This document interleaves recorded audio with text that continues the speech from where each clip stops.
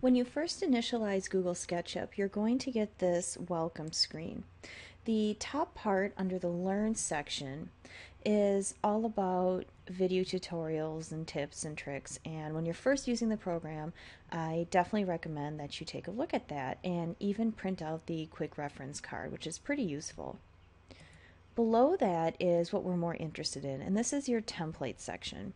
So this is where you get to pick, for example, if you're working in feet and inches or meters or millimeters, and all sorts of different types of things. So it's really divided up from a simple template, architectural design, if you're going to be doing things for Google Earth, engineering, woodworking, all of those types of things. So we're just going to go with the first one, the simple template in feet and inches, but just know that those are all available to you. Essentially the software works the same, it's just different units and a slightly different look to the user interface. But we're just going to say that the simple template feet and inches is good, and we're going to start using SketchUp.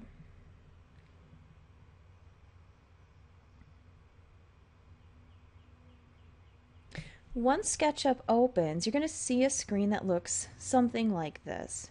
So in the middle here, we have our drawing area, and we're actually looking at it in a three-dimensional view. So we see the X, Y, and Z axis here in the middle. And then we actually have what's referred to as a component in SketchUp. I think her name is Susan.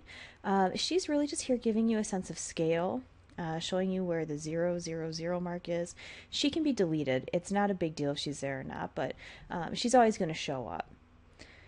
Up at the top of the screen, we have our various menus. So they're pretty standard when it comes to this type of thing.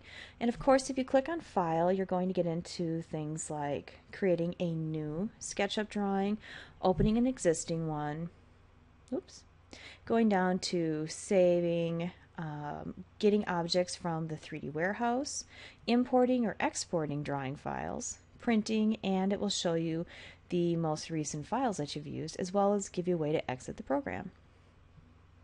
Under Edit, that's where you can do things like undoing and redoing the most recent changes you've made to the drawing, cutting, copying, and pasting, deleting guidelines, which is something that we'll talk about, selecting objects, hiding and unhiding, locking and unlocking, dealing with components and groups, and our faces. In View, we can change how our user interface looks in terms of the toolbars. We can show or hide section planes and cuts, as well as getting into things like shadow and fog once you actually have a more developed model, and how your edges and faces show up, as well as some component edits and a little bit with animation. The camera menu is dealing with how we're looking at our views. So if we're looking at standard views, for example, top, bottom, left, right, and so on, and if we're looking in, a more perspective type of view, whether regular, quote unquote, or two-point perspective, or if it be a parallel projection, like a standard view, we can get into our orbiting and zooming functions, and then a little bit with how we position cameras, look around, and so on. The Draw tab has some of our tools like lines and arcs and all of our drawing types of commands. Tools gets into manipulating our drawings and moving things around, erasing, giving ourselves guides, that type of thing. Window is where we're going to access some of our more comprehensive menus that can come up. For example, dealing with materials or layers, managing how fog works or shadows, that type of thing. And then help, of course, would be to go get help. Below that whole series of menus there, we have a bunch of buttons. This is our Getting Started toolbar. We have the opportunity to change that and add or remove from it. And if we want to do that, what we can do is go to the View tab. Under the View tab, the first option here is Toolbars. So you'll see that we have Getting Started selected, and we also have large buttons on. And we know that because of the blue check marks there. So for example, if I click here next to large buttons, the buttons all shrink. Now they would be the small buttons. So go back into View and Toolbars, and I think I'll just turn that back on. And then you'll see that we have a bunch of different options here.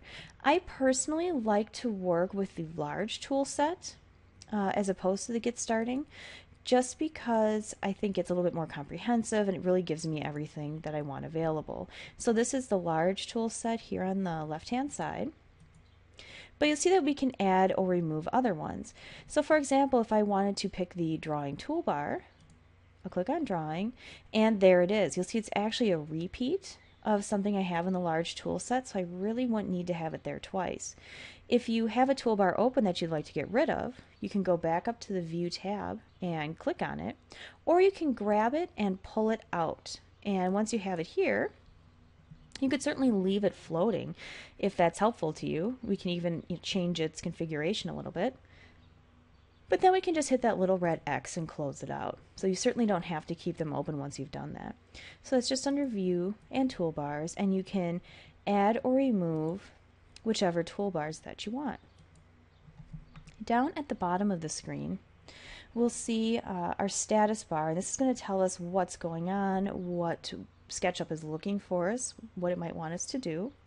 To the left over here, there will be information about the drawing and things like that. So if I click on one of these little buttons, it will open up the model info. It will tell me about animation, different components, dimensions, and that type of thing. Since this is a brand new file, there's really nothing much to mention in here. But I could, for example, look at the units. And the units it's telling me is in architectural, which makes sense based on the template that I opened. It tells me the precision that my drawing will be able to go to, and so on. So these are all things that you can change if you want to. So I'm just going to close that. And then down in the lower right-hand corner, you're going to want to take a look at this little box that says measurements. This is our value control box. Right now it just says measurements. It's a very generic term. But once we get to doing things, this will change and ask for the length of a line, for example, the number of sides of a polygon, and so on. So that will change, and that's where you're going to go in and give SketchUp specific information. It's very much like the command line in AutoCAD, but much simpler. So at this point, we're ready to get started. So feel free to alter the configuration to something that suits your needs. I recommend having it set up in a very simple way just like this, and we'll be ready to get started.